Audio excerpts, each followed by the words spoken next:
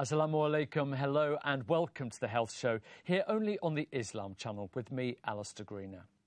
In this third series, we continue to tackle everyday health problems, where every week we'll be joined by a health expert within their specialised field, and we'll discuss the prevention of health issues or concerns that we or our loved ones may face. Looking at how you can change your health and lifestyle for the better, The Health Show offers an alternative viewpoint from our health experts who attend the show, which we hope will help guide you in the right direction.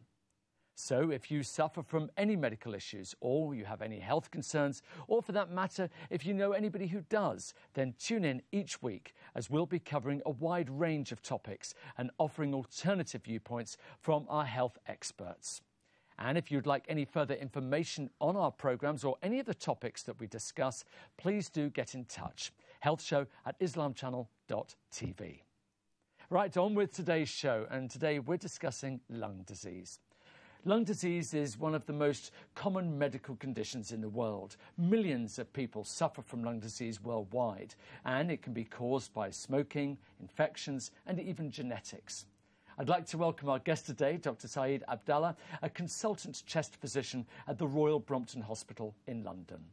He's fortunately happily agreed to discuss the symptoms and related issues to respiratory, chest and lung illnesses with us. So welcome back to the show. Lovely to see you again. Thank you. Thank you for having me. It's great. We've got lots to talk about. Thank you. Now, the lungs are part of a complex apparatus, expanding and relaxing thousands of times each day to bring in oxygen and expel carbon dioxide. Lung disease can result from problems in any part of this system. So what about pollution? Can that play a part?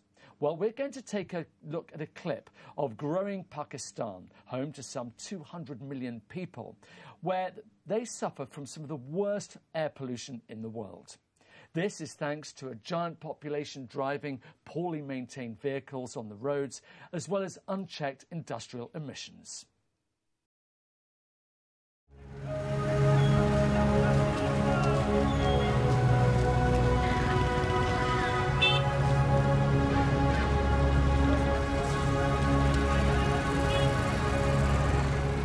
Started reading up on air quality and that sort of a thing, and I came to know through a friend of mine that Pakistan does not officially monitor air quality as an official initiative, which is quite shocking because for a country of this size and population, this kind of an initiative is a must.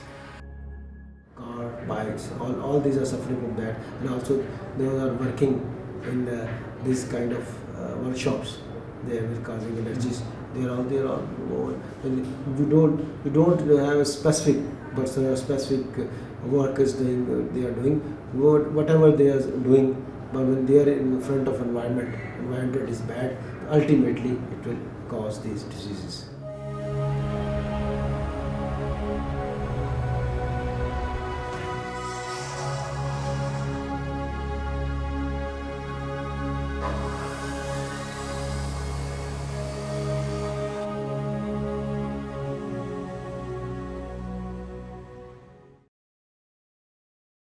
That was a fascinating report, and although obviously they have such a huge population and maybe vehicles that emit even more pollution than maybe other cities, but most cities seem to be affected by this incredible pollution. How does that affect the lungs? Lungs are sensitive organs. They are lined by a sensitive membrane, the mucous membrane, and it is affected by air quality. When the air quality is bad, there is inflammation of the lining of the airways, and that in turn will cause the muscle that wraps the tubes to contract, and that would lead to problems with breathing, asthma being the most common one. Well, let's talk about asthma, because does it really make the asthma that much worse? Oh, absolutely. London, actually, people do not realize that, is the most polluted city in Europe. 1 in 5 children and 1 in 10 adults in London suffer from asthma because of the air quality. And is the air quality different at different times of year? We look at the summer and we think of humidity. We also, which we can get into in a while, talk about allergies and hay fever and things like that. But are there times of year when the pollution in London and places is worse? Summertime is the worst. More air pollution during the summer, especially with the sensitive airways, and people who have allergy suffer. And what about some of the Asian countries where we see people wearing masks and things like that? Are they actually effective? To be honest, no. To filter the air, you need to have 14 layers of tissue. But it perhaps makes them feel comfortable, makes them feel happy. Dust is the most problem, the biggest problem in the pollution in the industrial countries, and certainly in the Middle East and in the Far East. And of course, there are governments around the world, and certainly here in Britain, where they're trying to do a lot about the air quality in our cities. And first of all, addressing this issue where it's really affecting asthma sufferers in a bad way. Because we hear these pollution alerts and things like that, what are the sort of things and what are the measures that asthma sufferers can take when they're aware that pollution is a little bit higher? Take their medications regularly. The unfortunate thing about asthma is that people resent the label asthma. So we have reluctance on parts of patients to accept the diagnosis. Because asthma's treatment is expensive, there is reluctance on part of the health professionals to diagnose the disease. And sadly, they give only half the treatment. They give treatment that opens up the airways but does not clear the inflammation, which is the major cause of the symptoms. And people do not like to take regular inhaled medications, especially when they are young. It's not, between inverted commas, cool to use an inhaler. You want to go clubbing. Nobody's managed to design a version of it yet to make it look better. We are lucky. We have inhalers to be used once a day. The problem is we have to convince people that asthma cannot be cured. It can be controlled. And you have to take the preventer when you are well to stay well. And this is something that people resent. If I am well, why should I take medicine when I am well? And that's a tough thing, isn't it? When people are showing no symptoms, yes, and they feel absolutely fine, to then say you need to take this as a preventative measure. I mean, that's a bit of a tough sell. Indeed, sometimes. It is tough. And then they are in denial. And then they reduce their exercise. People should not reduce their exercise. They try and not do the things that make them feel breathless.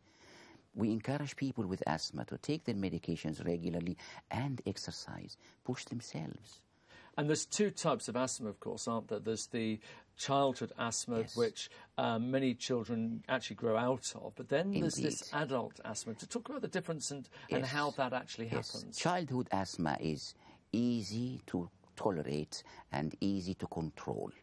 And there are good medicines for that. But again, they have to take it regularly until they grow out of it. There is no rule when they grow out of it. People vary. But unless they take the medications regularly, there will be a delay in growing out of the asthma. And it's usually allergy. Childhood asthma is usually allergy. Young asthma, usually allergy, up to the age of 30. After that, adult asthma or late onset asthma is a mystery. We don't know. There is no age limit. I see people for the first time in their lives who develop asthma in their 80s, in their 70s, 80s, and it's very difficult to explain to them. But asthma is a disease that you have to diagnose by listening to the patient. It's the history. I am breathless and I am wheezy. And if they do not smoke, it has to be asthma. Tests can be negative because it's an episodic problem. There are times when they are perfect and times when they are not well. But again, we are lucky. We have now tablets for a special type of asthma, which is exercise-induced asthma, and they take it once a day. Now, in the introduction, we talked about the possibility of genetics playing a part. So could there be something in your disposition for asthma, or is that just more of a general lung condition? It could be something in your disposition, but it's not genetic because we cannot identify a gene. We call it familial. So you can see a cluster of asthma in the same family. We don't understand. What we know in the 21st century in medicine is less than what we don't know. So it's a difficult condition. We don't have a cure. We only can control it. We don't know what causes it. People resent it. Doctors are reluctant to make the diagnosis. In case of children, parents are reluctant to accept the diagnosis for their children. And this maintenance treatment, people resent the idea of taking the medication when they are well to stay well. But it can be a problem. Asthma kills. And again, we will keep on with that message throughout the show about making sure you maintain the preventative measures. I want to come back to this question about exercise. That there's this perception sometimes that if you have lung problems, if you have breathing difficulties, therefore you shouldn't overexert yourself and take exercise. That's a fallacy. That's the opposite. We should exercise when we have asthma or we have a lung condition, push ourselves.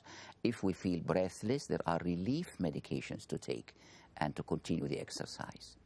So is the lung almost like a bit of a muscle in that sense that you can build its strength? It expands, absolutely, absolutely. Athletes, actually, there are many athletes have asthma. Famous people, Ian Botham, the cricketer, had asthma. And David Beckham has asthma. So it shouldn't Paula be any Radcliffe. impediment to your sporting It should never. prowess, no. And actually, children who have asthma score better in sports, and they have above average intelligence. So they do better in school. Maybe because they resist this label that they have a problem, they want to prove themselves. But if they take the medications regularly, they do grow out of it. And it's great for young people to have role models like David Beckham. Oh, absolutely. Because he hopefully can normalise the fact that preventative measures are a good thing. And actually, you know what? It doesn't matter who you are, how famous you are, you can still be affected. Absolutely. I want to come to the broader subject of lung health. The big thing we always associate with lung disease and lung health, and you can read my mind, I'm sure, it's smoking. Smoking, absolutely. Now, what is it about smoking that makes it so bad, particularly for lungs? We know it affects all sorts of our parts of our bodies, but lungs particularly. Yes, smoking affects the lungs in a bad way. It's the tar content of the smoke. Because when people smoke not the pure nicotine, they smoke the additives, the tar, and that's carcinogenic, meaning it causes cancer. The knowledge became available in 1963, and sadly it was suppressed because of the tobacco lobby was very powerful. People suppressed the information. 1 in 8 smokers gets lung cancer. There is no escape. And that's quite a shocking statistic. It's a shocking statistic. And the other thing as well, which is an interesting one, is this whole thing of vaping. And although we've touched on smoking before, so I don't want to spend too much time on it, but this thing of vaping, in terms of lung health, what's the comparison between vaping and smoking? Much, much safer. Definitely no link to cancer. Perfect. It may irritate the lungs because asthmatics should not vape, should not inhale any vapor at all. But safer. Let's look at the broader issue of lung disease. What other kind of lung diseases are there, and what are they caused by? Chronic obstructive pulmonary disease, it's smoking related, and it is common. Emphysema, 99% of smokers get emphysema, because emphysema destroys the lungs. The lung tissue is destroyed by the smoke, and it enlarges so people can take more oxygen. They have problems getting the oxygen from the lung, from the air they breathe, and they end up having big chests, useless lungs. And it's an awful feeling. To feel what people with emphysema have is to take a deep breath until you can't take any more. Hold it and try and breathe in and out on top of that. Almost impossible. And that's what people with emphysema feel all the time. The one really positive thing about smoking, and this sounds like an ironic question, but is the fact that the lung seems to be one of those rare parts of the body that can heal itself. That you hear about people who have smoked and have given up, that after a certain period of time, and not that long, are almost considered non-smokers because the body has this ability to somehow deal with it. That's true, 5 years, 5 to 7 years. But there are people who are unlucky. There are people who are unlucky because they stop smoking and 5 years on they develop cancer. The seeds of cancer have been planted already. So it's a big risk, so one should not smoke. Passive smoking, one does a lot of harm to loved ones when you smoke around. People say, I go to the garden. They still come back with the smell of smoke. And children who have sensitive airways are affected. It can cause cancer. Somebody sued a company, a tobacco company in the States, because she got lung cancer because her husband smoked heavily. She was a passive smoker. And again, we've done programs on smoking, but very quickly, from your perspective as a lung expert, what's your recommended way of giving up smoking? Vaping today is the most important one and the most reliable one. But there is one which is equally better, if not better, hypnotherapy. But it's not any hypnotherapist. You've got to have someone reliable. There are good people who would refund you their fee if you don't quit smoking. They sort of make you believe that this cigarette is so awful that you cannot touch it. And it does work. And to get good advice on hypnotherapy and other methods of giving up, your GP is probably the best port of call. Absolutely. Absolutely, yes. When people have any form of lung disease or respiratory problems, what are the initial telltale signs that should alert people to think, actually, I should get this checked out? Cough and shortness of breath, especially cough. Of course, if we get a cold, we feel irritation in the throat and we cough. It should clear in a few days. If it lingers for a week or 2 weeks, definitely one should see the GP, get an X-ray. It could be an infection. It could be a life-threatening infection. So, and of course, cough can be a presenting symptom of severe or serious diseases like lung cancer. And if we look at the lung health generally, you talked about exercise is great because it's building up that lung muscle. What other things can we do that's going to really help us have healthy lungs for long life? Avoid pollution, smoky atmospheres. Don't sit with people who smoke. They have done a lot to reduce industrial emissions, but still a lot needs to be done. So avoiding situations when you are inhaling substances, and there are occupational diseases resulting from occupations where you deal with pollution, like cotton mills and weavers and people who work with plants. Any form of pollution can harm the sensitive airways. Because it's going through the airwaves because of your environment. Exactly. Looking at lung health generally, and people looking after it, they avoid pollution, they take some exercise, and if they can't, for example, avoid, they live in London, for example, they can't do anything about that. Are there any other kind of measures that they can do? For example, is walking to work better than, going on a bus or a car or the tube? Or are there any kind of ideas you have in that respect? Ideally, they should sort of take walks during the weekend where the air quality is better. Visit the parks, green areas. Avoid the inner city polluted roads, if possible. Driving and walking, well, it depends how far your job is. If it is better, if it's easier to walk, I would rather walk. Absolutely, always got to be good for all aspects of our health. Yes. What about some of the treatments? We've just got a couple of minutes left before we go to break, but I just want to talk a little bit about the treatments, because you imagine that they can be quite invasive. For asthma, it's actually simple. There are inhalers that produce relief. They relax the muscle that wraps the tubes. All the tubes, even the tiny ones, are wrapped in muscle. So if they close, an inhaled medicine, a reliever inhaled medicine would open them up. But that's not enough. The big problem is the inflammation in the lining of the airways. So you need the preventer. We are lucky. We have preventers that you take once a day. Sadly, people take it a few days regularly, feel better, they think they are cured. They leave it. Take it when they feel they need it. And that's dangerous. And what about if you see someone who is having respiratory problems, maybe an asthma attack, until the ambulance comes, is there anything that they should be doing? If they are known asthmatics, they should reach for the relief inhaler, and they take as many doses as possible, because it's very safe.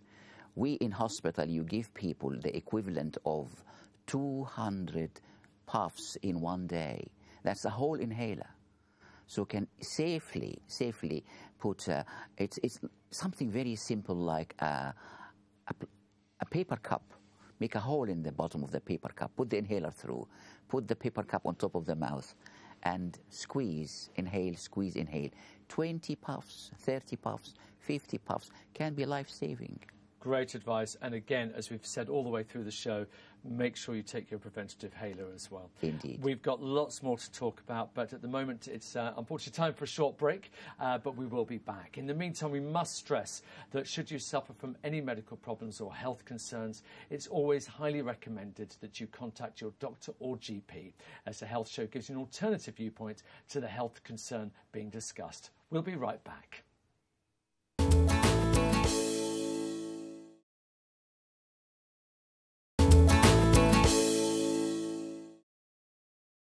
Welcome back to the Health Show, where our topic today is lung disease. And in the studio we have with us Dr Said Abdullah, a consultant chest physician. Dr Said has been giving us some really good insights on the different kinds of diseases that we may need to look out for. But before we continue our conversation, let's take a look at how the respiratory system can cope in circumstances such as in this next clip, where medics in Hawaii say respiratory diseases and mental health are key concerns following the eruption of the Kilauea volcano. Let's take a look.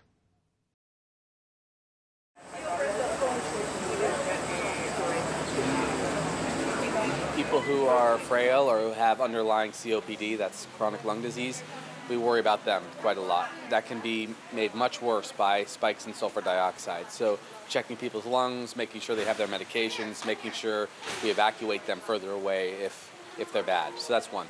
A lot of people have essentially suffered PTSD, they're traumatized. So when you have PTSD, you don't respond as well or to normal circumstances. You're in close proximity. So having this stress disorder means that we're mindful of people who have depression, bipolar disease, schizophrenia, or just the associated symptoms of PTSD. So we need medical supplies. It's been great. I think actually the Red Cross has done a very good job. But having bandages, having some antibiotics from the pharmacies and pharmaceutical companies would be great. People should send them to the Red Cross in Hawaii. Some respiratory medications like the albuterol inhalers would be great to have here. More masks that are rated for actual sulfur dioxide, not just flimsy little masks, the proper masks.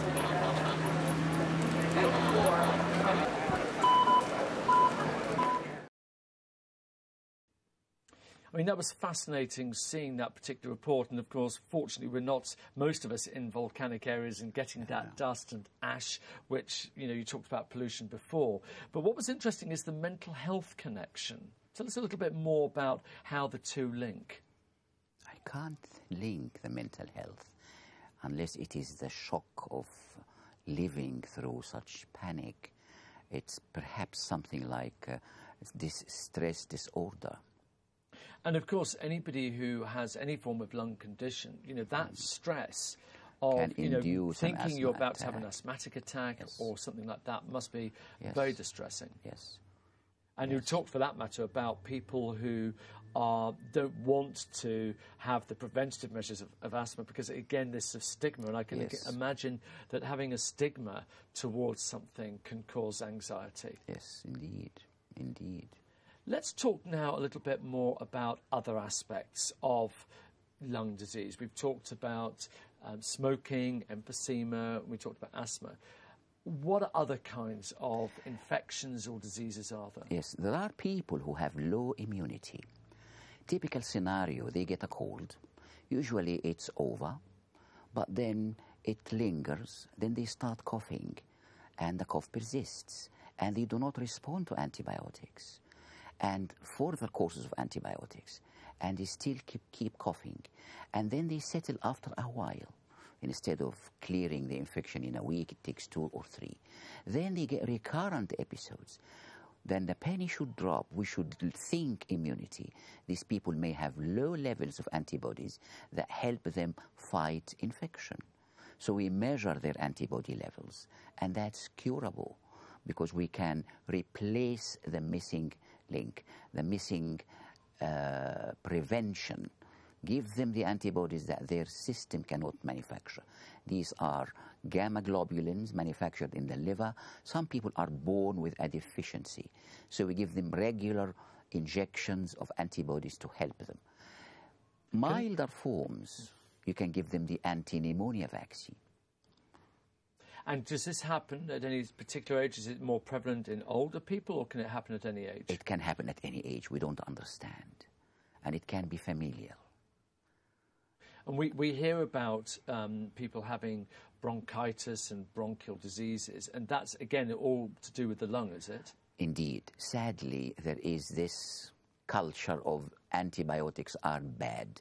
Don't give antibiotics. But people can overdo this and deny people who need antibiotics the treatment. The result is chronic lung disease. Typical scenario, a pneumonia, a patch of pneumonia that was not adequately treated leads to scarring of the lungs, a condition we call bronchiectasis. Ectasis means big. The airways are distended, are widened, are scarred. And sadly, it's a lifelong condition. They need to go and have physiotherapy to clear their airways, and they cough and make phlegm.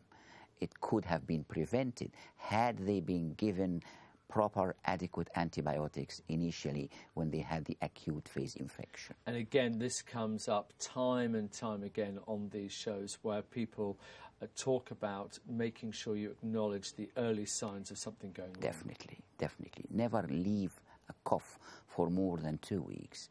Maximum, provided you had antibiotics, of course. It should clear. If it doesn't, it warrants medical advice, X-ray examination, and seeing a chest physician.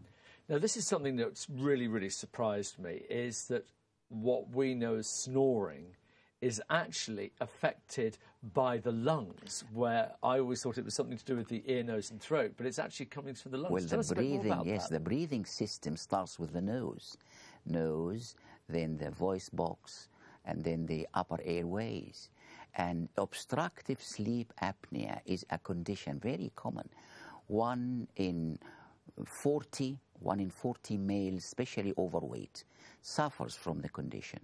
What happens is when we go to sleep, we relax, the muscles around the voice box relax, and they can block the airways. And if we are overweight, fatty tissue can develop around the voice box and the windpipe, causes obstruction of the airways. Now, because obstruction causes lack of oxygen, so we snore as an effort to get more oxygen in, and typically the snoring becomes louder and louder, and then they stop breathing. Because the low oxygen level does not stimulate them to breathe, we have to get a higher carbon dioxide level to make them breathe. So they stop breathing, carbon dioxide level goes up, they start breathing with a gasp. It's treatable. Simply lose weight. It's not easy to do that, but there are little machines that people can attach themselves to like a little mask with a tube attached to a machine that forces the airways to open. It's blocked the airways, it forces them to open. Why is snoring so much more prevalent with men than with women? Or is that just another myth? It's not a myth. It's actually because I suspect because men usually smoke, more men usually smoke, but it can affect women. There are things that we don't understand, like thyroid disease, 8 times commoner in women than in men. We don't understand. I guess, and it's a guess, that because men smoke and irritate their airways, and perhaps obesity. Is obesity more common in men or women? Well, obese people, I think it's the same equal ratio. Well, that's certainly an interesting debate, which I'm certainly not brave enough to get into. What about cultural differences? Are there people from certain ethnic communities who might be more disposed towards lung problems and so on? Yes, absolutely. We should never forget pulmonary tuberculosis. It's an ethnic disease. We, ethnic minority people, are more susceptible to get pulmonary tuberculosis. It's 100% curable, but it has a bit of a stigma around it, and it's common in ethnic minority.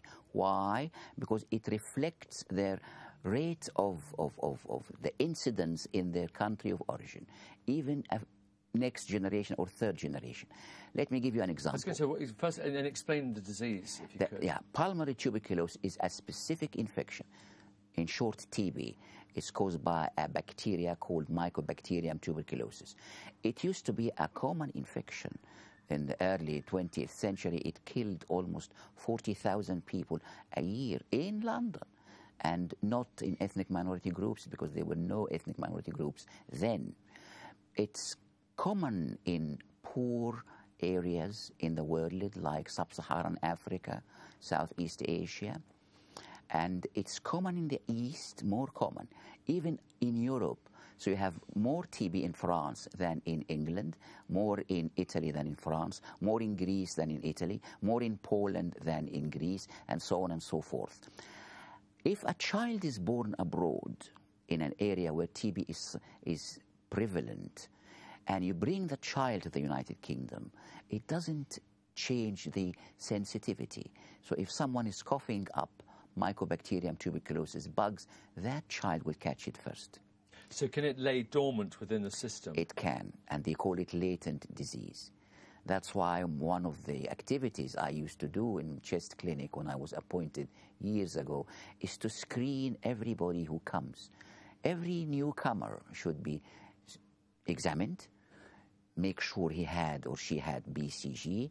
A chest X-ray is done to make sure they don't have. These people are very susceptible. Sadly, the focus of infection is in Europe. And that's a fallacy. People think that ethnic minority people bring TB with them. Sadly not. They develop it here within 2 years of coming to the UK on average. And sadly, in the 90s, chest clinics were closed up and down the country. And that led to increase, a big increase in the incidence of tuberculosis. London being a cosmopolitan city with lots of ethnic minority people is actually labeled the tuberculosis capital of Europe. So again, ethnic minority patient or individual coughing for 2 or 3 weeks should think tuberculosis. Chest X-ray, very simple. I mean, after all, we do live in a more of a migrant society with people travelling around, coming from lots of different parts of the world. Absolutely. And what's interesting is how treatable it is. It is 100% curable, but you have to make the diagnosis. So it's so easy to make the diagnosis. I could see a patient within the session, within an hour, I can make the diagnosis. Take a sample of the sputum, examine it for the bug is there, start treatment, but by which time he or she had infected 12 different people on average. So you have to make an early diagnosis to prevent it.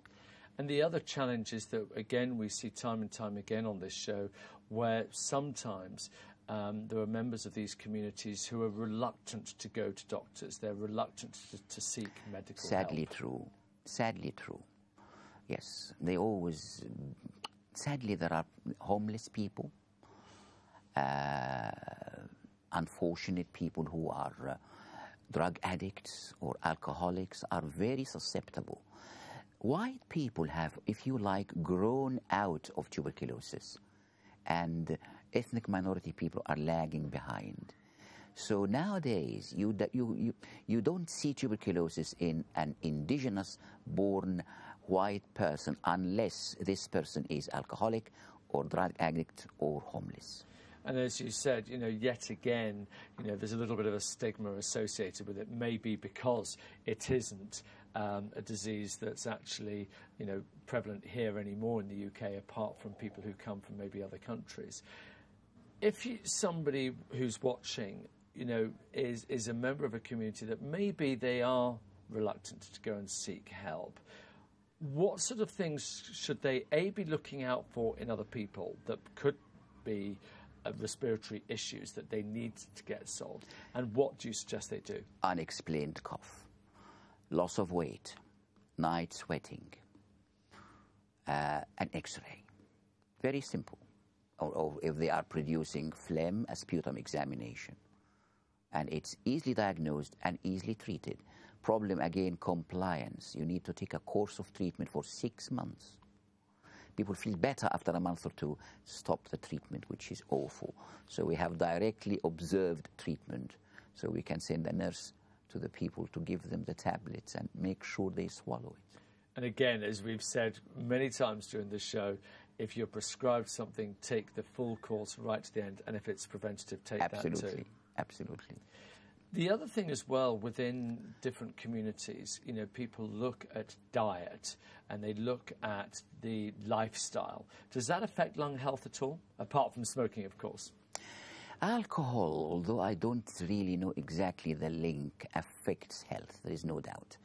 In the Times of London yesterday, they said bacon and alcohol increase the risk of cancer. And it's so interesting because in the Quran, it was mentioned 1400 years ago that we should avoid the meat of the pig and alcohol.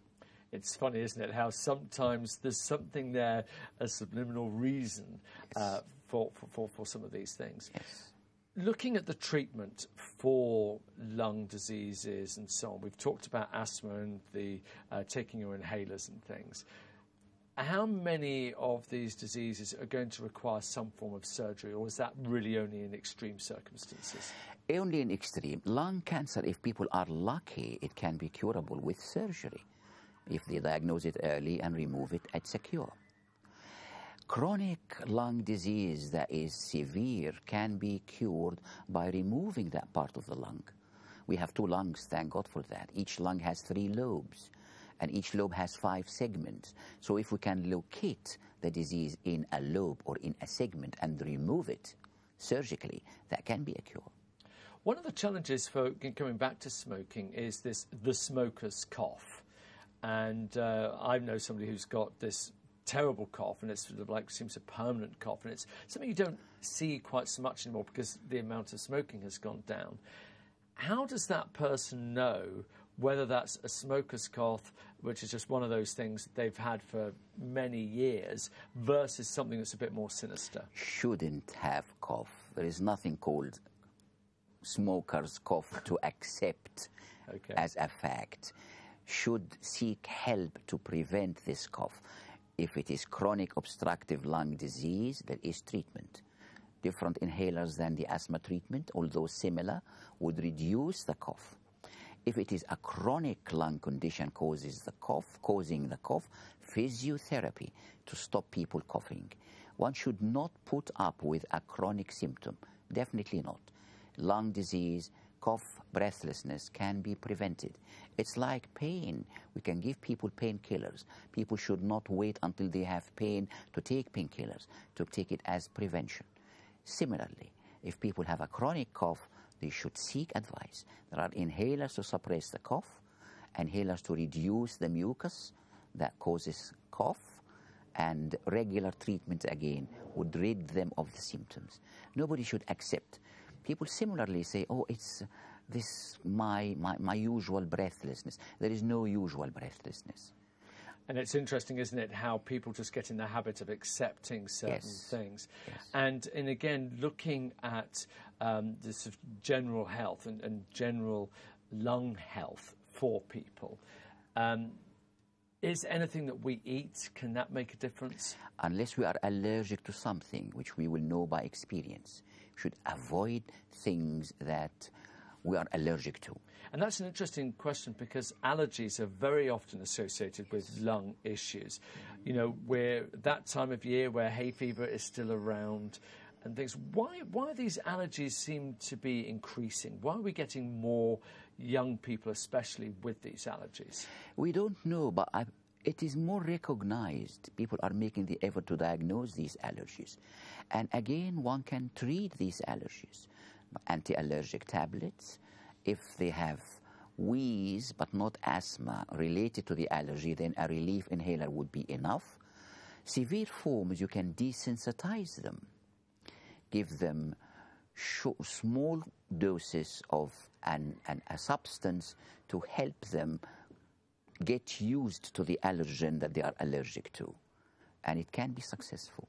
And it's, you know, again, one of the messages that's coming through from you over and over again is actually if you diagnose something early, it's incredibly treatable. Is there any aspect of lung health we haven't talked about that yet? Maybe some more rare forms of disease that people might contract? I think it's genetic problems like cystic fibrosis, but that is diagnosed at birth. People should be able to make the diagnosis, and it's genetic. And fortunately, there is a huge advance now in treating cystic fibrosis. It's a congenital disease that causes secretions that block the airways. Usually, in the previous decades, they die young, but now people with cystic fibrosis live until their 50s or even 60s, and they get married and have children. Again, it's a system of regular physiotherapy, regular antibiotics for infection. Some people who have regular infections because they have chronic lung illness require regular courses of antibiotics, and it's no problem. We should recognize this. And again, I love the theme coming out. This really isn't a problem. It's easily treatable. And going back to allergies just for a second, we hear a lot about pet allergies. People have been allergic to dogs, to cats.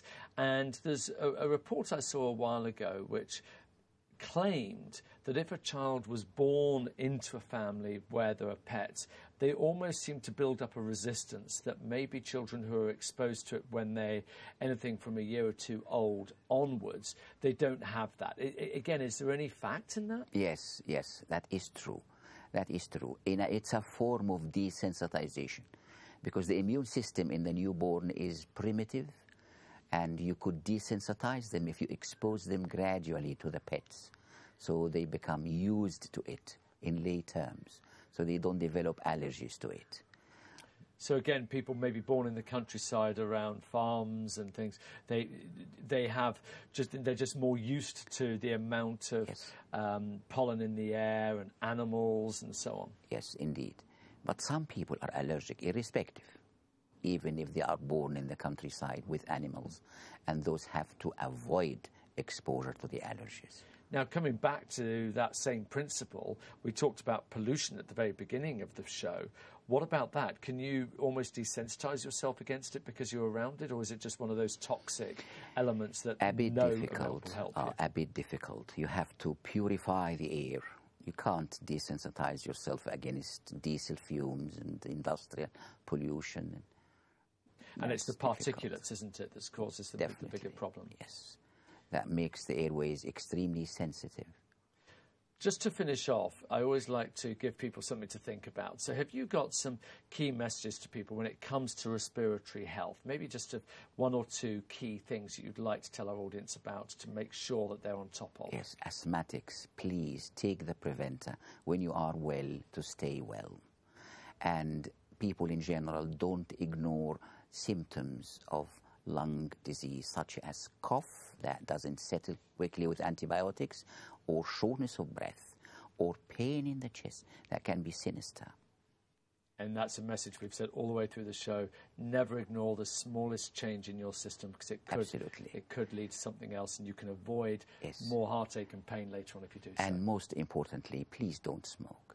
Very good. Thank you very much indeed. Most welcome. Absolutely fantastic. Thank you. Unfortunately, that's all we have time for. I'd like to thank our guest again, Dr Said Abdullah, for all of his great information. As you know, he's a consultant chest physician, and he's shared some vital information and knowledge with us of how to better our health in terms of our respiratory system. And I hope you watching at home have found the show beneficial.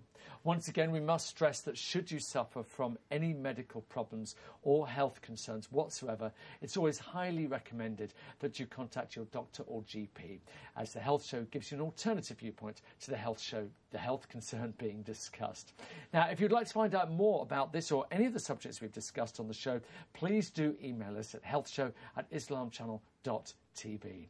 But for now, it's goodbye for me. Thank you very much indeed for watching, and see you next week. Assalamu alaikum.